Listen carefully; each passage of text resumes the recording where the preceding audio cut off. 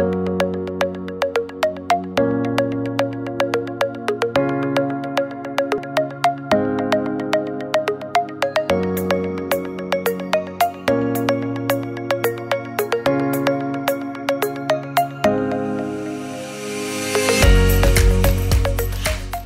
nests in trees. Today we're going to find out about where birds build their nests in trees. Let's have a quick recap. Can you remember? Where did birds build their nests in different places? Yes, some were underground, and some are mounds. Some are flat on the ground. Can you remember other places? Nests that were in mountains and cliffs. Or what about the floating nests? Today, we're going to talk about nests that are in different parts of the trees. What about the nests that are built in the branches of the trees? Look how these nests are right on the edges of the branches. Look how they balance so close to the trunks. Look how these little birds are hiding away. What about the nests that are on the edge? Look at these little nests right among the leaves. Can you see how different the nests all look? Where else do we find nests in trees? What about the nests that hang from the branches? Have you seen the weaver's nests? How beautiful they are, how they hang on the edge of the branches? Where else do we see nests in trees? Right at the top of the trees. Look how high this nest is, right near the top. Look how high the birds are sitting. Birds build different kinds of nests.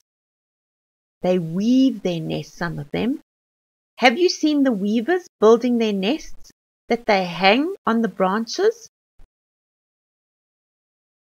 What about the birds that make their nests inside holes of trees? Can you see the little chick peeping out? He looks really hungry.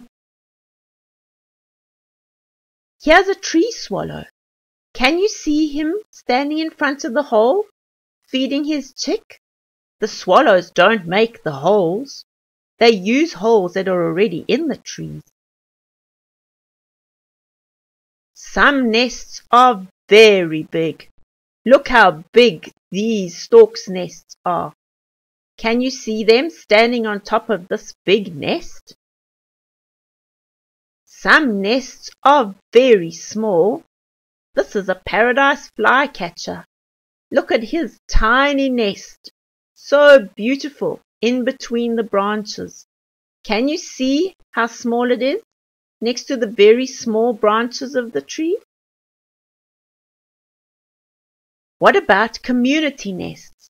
This is a huge big community nest where lots of bird families live. They all live together, just like in a block of flats. Imagine living in a big nest like this. I wonder if sometimes the birds get lost and can't find their homes when they're all so close together. We've learnt a lot about different nests today. What if you make your own birds?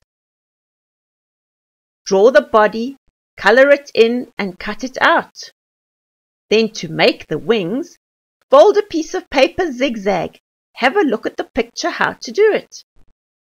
Then cut a little slit into the body and slip your zigzag paper into the body as its wings. Have some fun